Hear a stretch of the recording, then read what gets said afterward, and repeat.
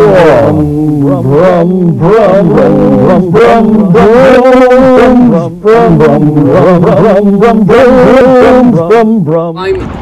Thurman Scheumack and Ryan, friend, and we're I just make brooms. But anyway, it's a broom shopping.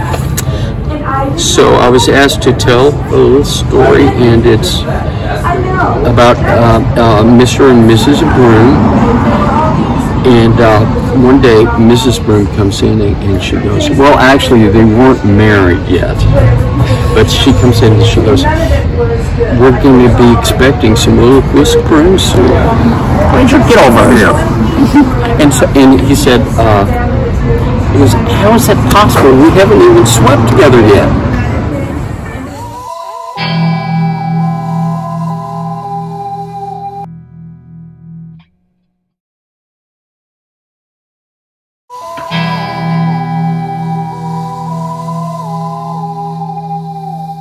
I'm gonna make it a kitchen broom. Okay. I don't know if you'll be able to take it back to Escarpment Studios, but maybe you can give it to somebody. Oh, my sister would love a broom. Yeah, I bet she That'd would. be awesome. I bet she would. Well, how many brooms do you make a day? we try to make about between 20 and 30 brooms a day. Sometimes more. Sometimes less. And over here in this section, I see some whittling or some chopping of slicing Brody's chopping sticks. cloths that will be used to cover the wire. This kind of wire here. So I've hammered in a tack, as you can see. Okay. And we got here. I loop a little bit of this wire around here, like so. And then this is an ancient machine, but it is now motorized at least. So I'm going to turn on power. Start winding.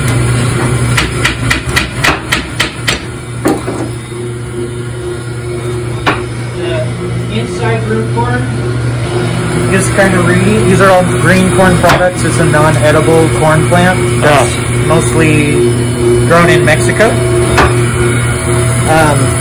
So this has been soaked. It's a little bit moist, so it's pliable.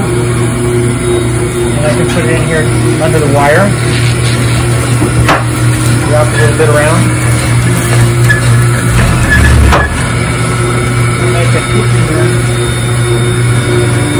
So it's got these kind of shoulders that stick out on each side. For this one, we'll put one shoulder here.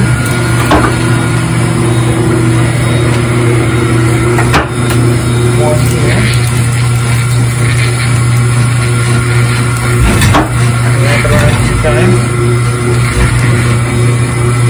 It's actually called a broom knife. It's made for this purpose.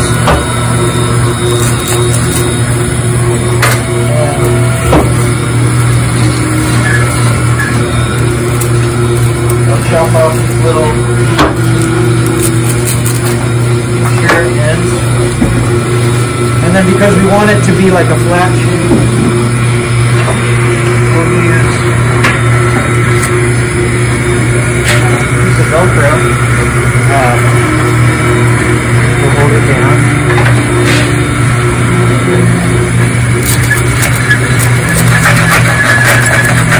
Put off this excess here.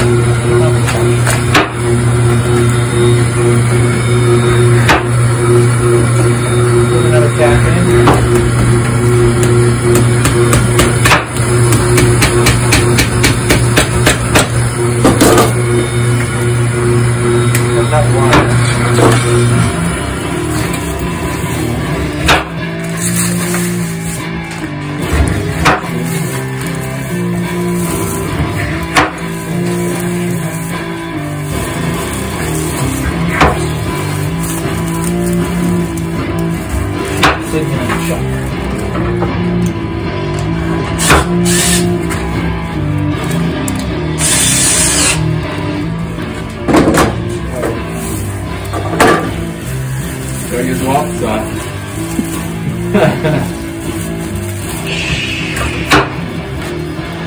It's on video.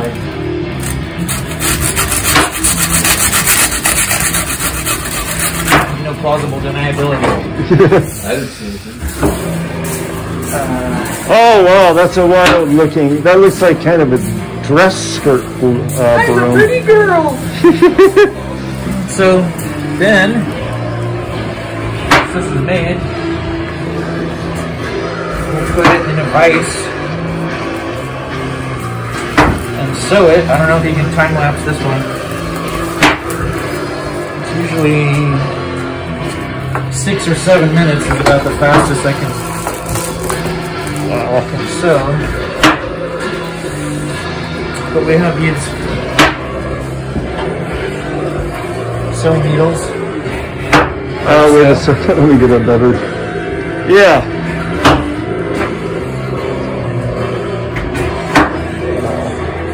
Look at that here.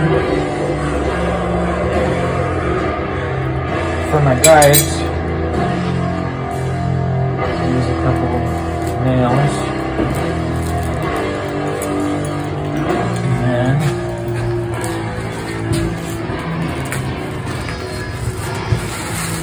I'll kind of bury the knot in there as an anchor.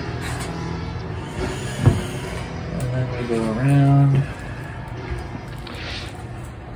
I'm going to do a quick little walkthrough and then come right back to you as you make progress on this broom. Just so our viewers can enjoy the aesthetic of the wood shop here. Yeah, there's lots to see in the broom shop. Yeah. Oh boy. Now, why are these brooms here? So those are completed brooms that are drying out because the plats are wet when we apply them. We want them to dry out good so they don't mold. Ah, okay. Because molding's always a problem with wet straw, right? It is. And to be honest, it is a problem. oh boy, look at all this straw.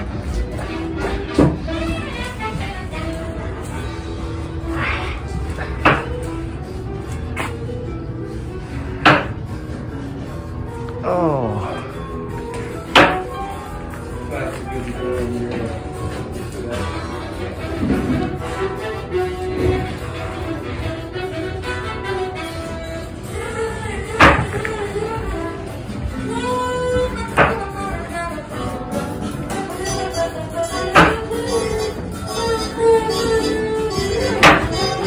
Oh, the sticks.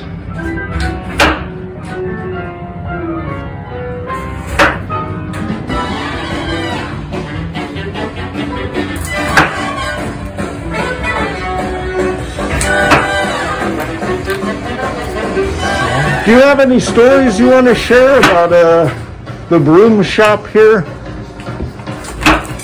The broom shop here. What's the largest broom you've ever made, for instance? The largest broom we made was for a witch. It was around it was before Halloween, and it was a large broom. It was the circumference of the stick was about like yo. Oh. So comically large broom. Not useful for sweeping really. But maybe more aerodynamic or something. Maybe jumbo.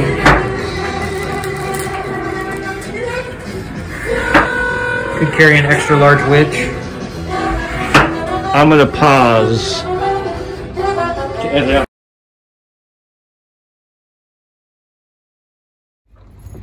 So the sticks are dried in a kiln to get rid of the bugs.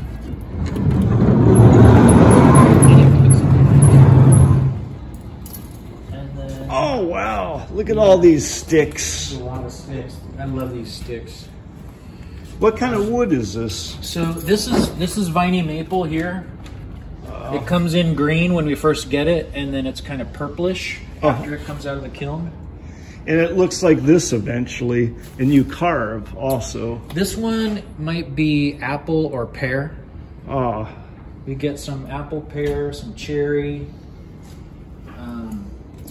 lot of filberts. We have a lot of filbert orchards. This one here's a filbert. Oh, look at this.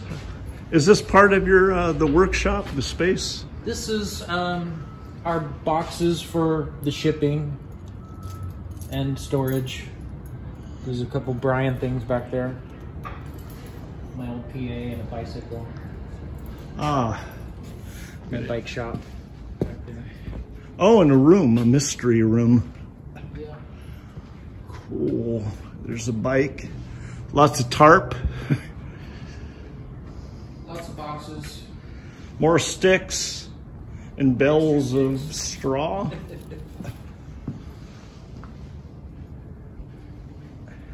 Yeah, so we'll actually, I don't know if you'll get a chance to see it, but we're getting a new shipment of corn products today. Ah. So we'll load it in through that dock in the back. Any ghost stories? Everyone likes a good ghost story. Not yet. We have, you know, other little critters that run around from time to time. There's Just tying the thong. This is what we saw in the beginning of the video. Yeah, this is my terrible plaiting job. I'm not usually good. a platter. And this is Ranger, the shop dog, right here. She's with us today. But here is a broom. Oh, awesome. That is a broom. Some more right sweeping. here. Here, let's try it out. Show us how it's done.